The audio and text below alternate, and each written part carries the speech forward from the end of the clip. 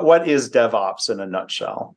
Yeah, in fact, I would say the kind of pre-wiring the winning organization, I would say it is a set of technical practices, and cultural norms that allow organizations to do tens or hundreds of, or maybe even hundreds of thousands of deployments per day, like at Amazon, right? While preserving world-class reliability and stability. And I think the way they do that, which is, this is in a world where most organizations, 10 years ago were doing maybe one release a year, and it was, often a terrible resulting in terrible outcomes.